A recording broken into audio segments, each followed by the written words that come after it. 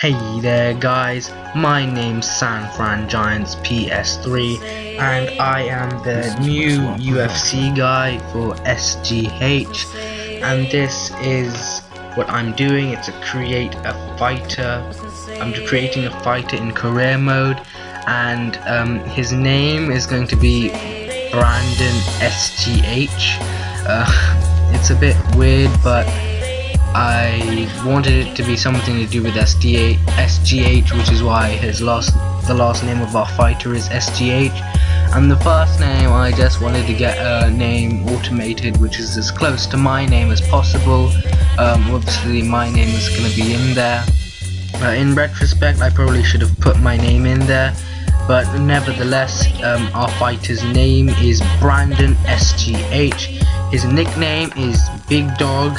He's 18 years old, and then everything else is default. Here I was facing a dilemma.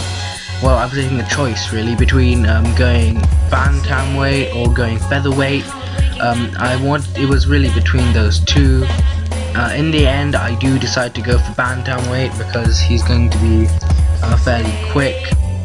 I think this is about a good time to talk about what I'm trying to make out of my player. I want my player to be an all-round MMA fighter. Like, he's not going to have a specific speciality. He is going to be an all-rounder basically. He is going to be able to adapt to the opponents, and he will be sort of the master of everything. That's how I like to think about it, and that's what I hope our fighter Brandon SGH will be like. We'll have to see in the next few videos whether he will come up with his standard.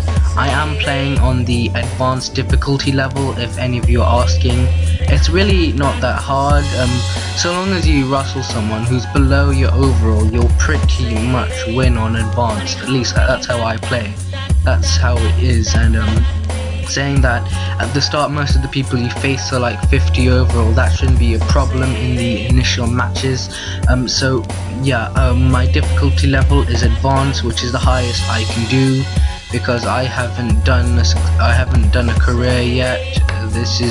I haven't finished a career yet. I've done many careers, but I've never bothered to finish a successful one.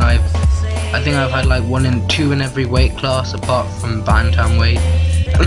This is the first time I'm doing it in that weight class. I'm not sure how this weight class will fare, but I'm presuming it should be like all of the other weight classes. And you see I put the words SGH on one side of his six-pack. I just thought that was a good idea. And I try and do that again, but it doesn't work, and I just give up on that. And I just put some more slogans. You see in my body, the sky is the limit, because I'm not going to put things like gangster and stuff. I'm going to put like moral, it's like moral sort of phrases like the sky is the limit, because those are words which I believe in. It's kind of my philosophy. It's time, as in it's time to shine, never back down.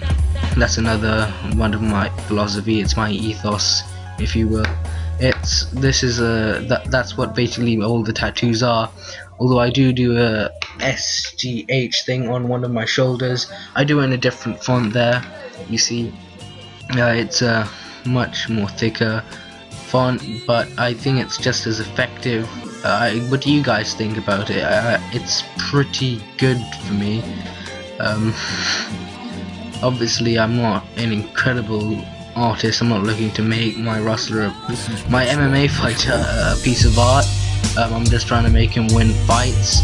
And you see here, I'm trying to make my characteristics. I look at ground and pound because I want to have a good ground game. In my other character, which I really need to upload on my channel, my character is a wrestler, and he's really trying to get the fight on the feet rather than the ground. So you see here, I look at MMA, and I really want to do that because it's proficient in all areas. put Master of None, but I'm looking to be proficient in all areas. I don't want someone exploiting my weaknesses. I want to exploit their weaknesses, which is why I am going to be an MMA fighter. And you'll see that I'll go on to choose my base style and all of the other variables that I can make later on. You see that I've finished creating the basic data of my player, and yeah, you see my base style. This is, I go and look at each one.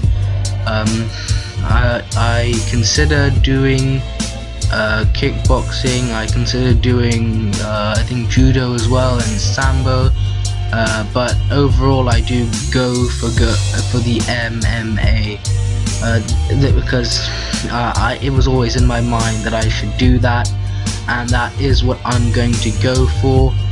You see that they're proficient in all base styles and Master of None. I look at Jiu-Jitsu, but MMA is still in my mind as I say it.